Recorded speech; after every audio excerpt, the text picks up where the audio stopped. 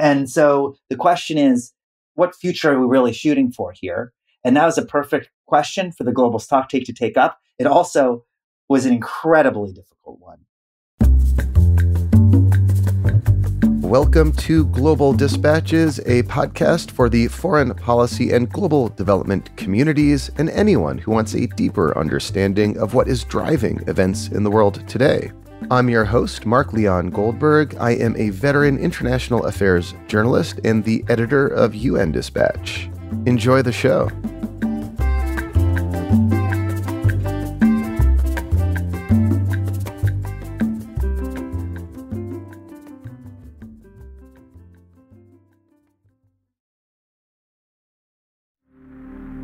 The big international climate change conference, known as COP28, concluded in Dubai on December 13th, one day later than its scheduled end date. Negotiators went into overtime to hammer out an agreement that, for the first time, addressed the politically fraught question of phasing out fossil fuels. Joining me to discuss that key outcome and other significant results of COP28 is Pete Ogden, Vice President for Climate and Environment at the United Nations Foundation. We kick off discussing why this COP in particular was an important moment for the Paris Agreement goal of limiting global warming to at least 1.5 degrees Celsius. We then discuss the contentious politics and diplomacy around an agreement to phase out fossil fuels and other important outcomes of COP28. This conversation is obviously very timely. COP28 wrapped up really just a few hours ago, and this episode will give you good context for understanding why this was an important moment for international climate diplomacy. So we have a few more episodes in store for you before the end of the year. We don't really ever take a break here on Global Dispatches, and I'm really excited for what we have in store in 2024. As always, please consider supporting the show through a premium subscription. You can pay for a subscription on globaldispatches.org or via patreon.com/globaldispatches or directly in the Apple Podcasts app. Please just do whatever is easiest for you, and thank you. Now here is my conversation with Pete Ogden of the United Nations Foundation.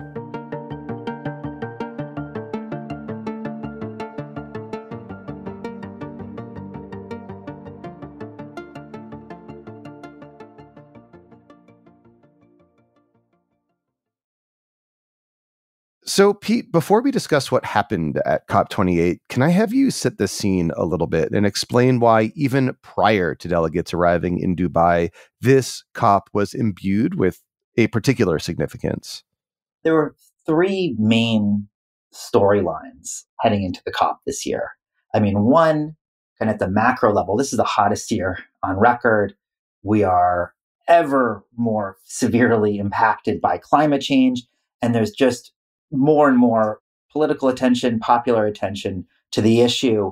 This was going to be the biggest, most widely attended COP in history, far bigger in terms of the number of participants than the Paris COP, where the Paris Agreement was struck in 2015, or any of the COPs since.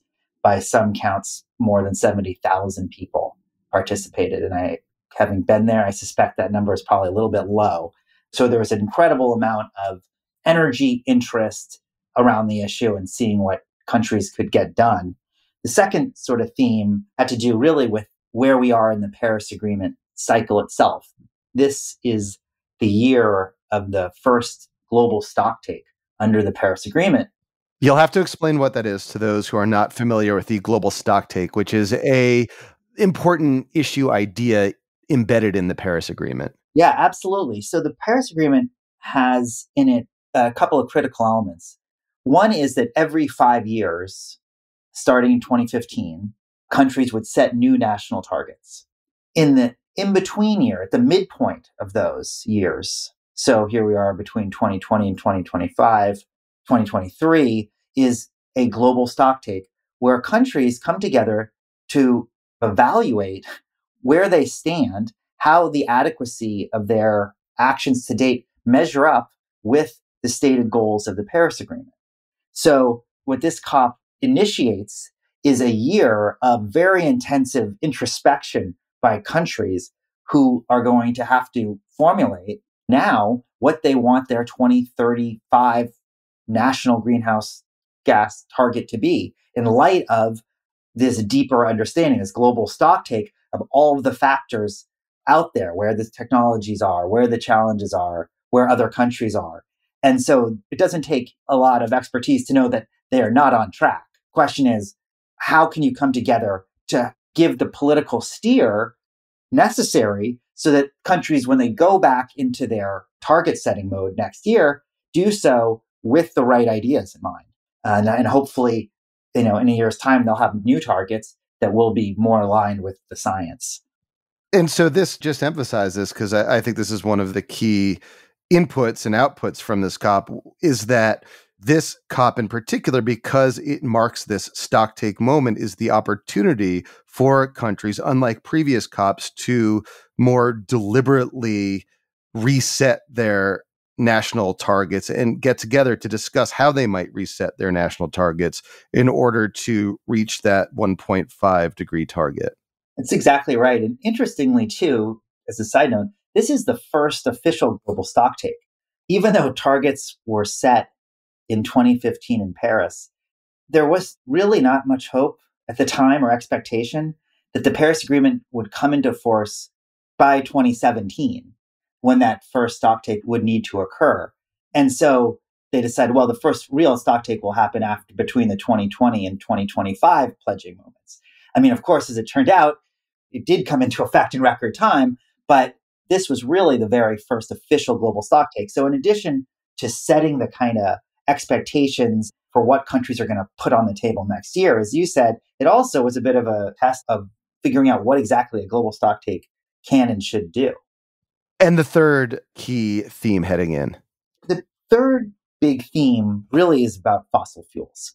This was sort of elevated by the fact of the United Arab Emirates, obviously a country that's political economy is really built around fossil fuels, taking on the presidency. Then they're appointing as the COP president the head of their national oil company. So it was really foregrounded right there and then. And, it caused a lot of controversy over the course of the year about what role fossil fuel industry would have, what role they play. And, you'd think in some level, if you hadn't kind of been following this issue for a while, that this would have been front and center for a long time. But the truth is that the COP process had really not waded into the issue of fossil fuels explicitly very much. I mean, until a couple of years ago, when there was an agreement to reduce pollution from coal specifically, it had been avoided because, at the end of the day, you need a consensus outcome. And these are issues that are really highly divisive with some countries, with deeply entrenched fossil fuel interests. So instead, a lot of the focus had been on the clean energy side of the equation and largely, having to be sort of silent about coming to consensus about what to do about the fossil fuel side of the equation. And it wasn't just the fact that the UAE was the host of the COP and who they appointed as the president. I mean, you look around the world, you look at the United States with record-breaking oil production at the same time as it's got its historic climate legislation in place. You can see that we are kind of at a place where these two issues, the clean energy economy, fossil fuel powered economy, are both kind of thriving. And so the question is, what future are we really shooting for here? And that was a perfect question for the global stocktake to take up. It also was an incredibly difficult one. And so that going in, people knew was going to be a major, major challenge for this COP. So let's start there. How did this COP deal with the question of fossil fuels, in particular, the need to phase out fossil fuels if we're going to want to keep global warming in check with the Paris Agreement goal of 1.5 degrees Celsius? They fought hard about it. And it was the issue that kept them fighting hard about that into overtime.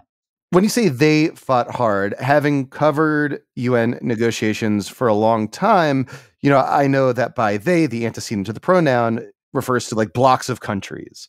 What were some of the blocks of countries that had particularly strong positions on this, and how did these negotiations play out? So it wasn't just countries, because clearly there is huge interest in civil society and in the fossil industry itself in how this issue played out. So formally, at the end of the day, it is the countries themselves that have to all come together behind some specific agreed language. Paris Agreement is ultimately a bargain among countries. When you have 70,000 plus people at the COP, and this is the biggest issue, you get a lot of input. And there's a lot of side banter and effects and efforts to try to really shape those outcomes. But in terms of the countries themselves, you have a whole spectrum of countries, all with different interests. You have countries like Saudi Arabia and, that have for a long time been very, very committed to preserving their fossil fuel industry, obviously for obvious reasons. You have countries like the United States, where a couple of years ago, I think part of the reason that the COP was able to start to address coal power in particular was because the US, we've really turned the corner on coal generation, but issues around oil and gas, where production continues to grow substantially here in the United States, make that more complicated once you expand outside of the coal space into these other areas. You also have developing countries who are worried too rapid of a transition away from fossil fuel to renewables could impede their own development. They don't think that they can access these newer technologies quickly enough. And their priorities are, get basic electrification, fundamental needs for economic development. So they worry in some cases about those, but they also worry very much about the impacts of climate change. So, it's a delicate dance. You have another country like China, who, unlike the United States, is still in a mode of expanding its coal capacity, although, like the United States, is massively invested in building out its renewables too. So you have almost every country is in a bit of a unique situation, but that was the reason that until this COP, the issue ultimately had to sort of be put on the back burner and instead focus on areas where they could come together. And here it just, as the couple of weeks evolved, it became clear that that wasn't going to be an option if this whole COP was going to be seen as a success at all. So in order for this COP to be considered a success, they needed, and by they, I mean countries that were negotiating the final outcome document, needed to say something about phasing out fossil fuels or transitioning from fossil fuels, have some language about fossil fuels in there for the first time. And it's my understanding that it really wasn't until the 11th hour, or really like the 13th hour, these things went over a bit, that indeed language was agreed.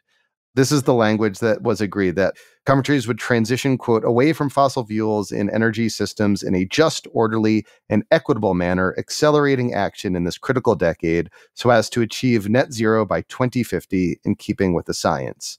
And this was the first time that such an agreement was made at a COP. What do you make of that consensus language? Well, I mean, you can see that it's carefully worded. And I think they're able to achieve consensus around it because, on the one hand, it does for the first time explicitly bring fossil fuels, and not just coal, but the fate and future of fossil fuels into the Paris Agreement itself. And crossing that Rubicon, I think, was critical, even if it wasn't the most desired outcome by some. But I think that ultimately became the kind of acceptable threshold. But you also see that there's a clear sense in the timelines there that this is going to be part of a transition. And elsewhere in the outcome document, there's a reference to the use of transition fuels. Hence, as the name suggests, that would play a role in that transition. And this is a not so subtle nod at natural gas. Yeah, exactly. So there is a recognition again, but that said, until now, there had not been a discussion about a transition, which presumably is a transition offer a way, even if that never gets stated or hasn't yet been stated. And the ultimate goal of that transition is time bound. They have this 2050 expression, what you just read, about reaching net zero at that time.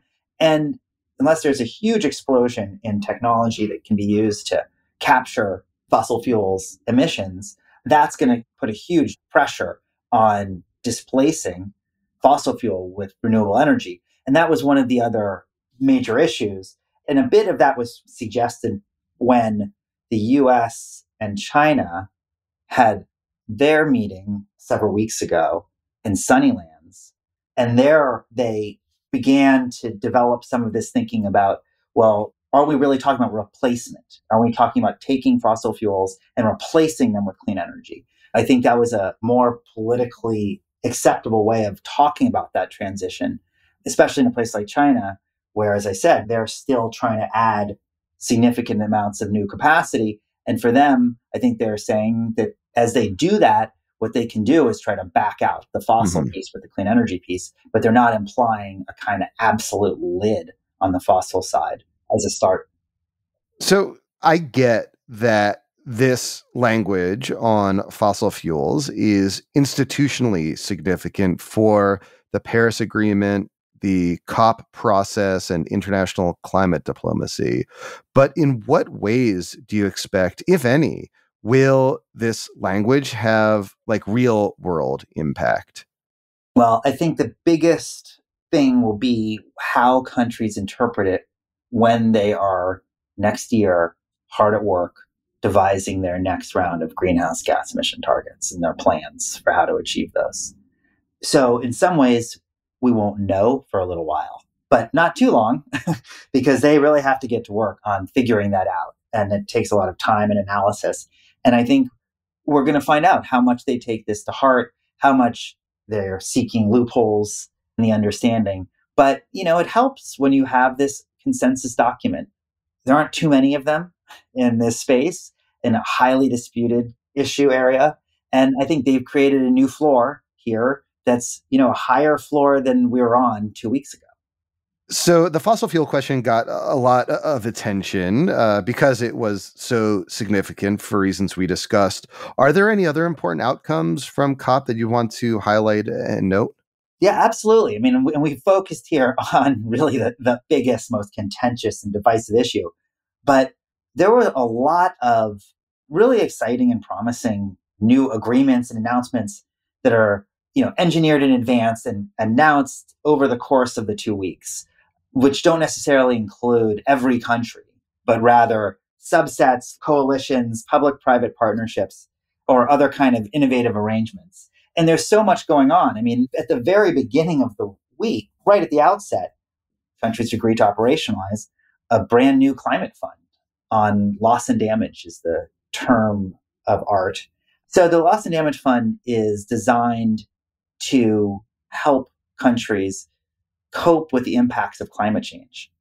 It's not about helping countries to necessarily, reduce their emissions. It's what do you do for those countries who are already getting hammered by these impacts and suffering from these consequences, especially the most vulnerable people in the most vulnerable countries who did next to nothing to create this situation. And, this has been something that had been debated and argued about for years and years and years. And last year, there was a kind of breakthrough at last year's COP in Sharm el-Sheikh, kind of an agreement in principle to set something like this up. And this year, 12 months later, they managed to quickly build so much support that they were able to announce how they would operationalize it right at the beginning of the COP, and over $700 million of pledged funding for it. So again, that's not a huge amount in terms of the total cost of climate change, but it's significant that there's a recognition for the needs in this space, and that there's enough political agreement about its importance that an issue that took years and years and years to argue over, on the first few days of the COP, they're able to quickly rally around it. Some other, important announcements. The countries agreed to a new goal of tripling renewable energy capacity by 2030. They agreed to double the rate of energy efficiency by 2030 globally. I mean, these are all targets that, we've never had before. And I think we're, again, driven by the recognition that we need to start setting targets and goals that are in line with the Paris agreements. And these are all goals that will help to really push in that direction and will be very helpful in helping countries decide and set their own national targets, because these are going to help be guideposts to where we need to get to. And I'd say that also the last piece is there's been a proliferation of political declarations too that countries and other stakeholders rally around in areas that also that the COPs used to not really delve into much, such as around food issues. There was a major declaration with 120 plus signatories about the importance of focusing on the intersections of the climate, food, and agricultural challenges. So, with the kind of growing profile of the COP and the surge of more and more stakeholders into the space, you are seeing lots of new areas for cooperation and expansion. You see those sort of proliferating along with the attendance list. Well, Pete, thank you so much for this helpful and very timely breakdown. Great. Thanks so much for having me.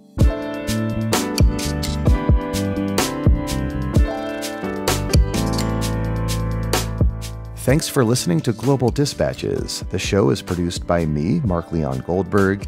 It is edited and mixed by Levi Sharp. If you are listening on Apple Podcasts, make sure to follow the show and enable automatic downloads to get new episodes as soon as they're released. On Spotify, tap the bell icon to get a notification when we publish new episodes. And of course, please visit globaldispatches.org to get on our free mailing list, get in touch with me, and access our full archive. Thank you.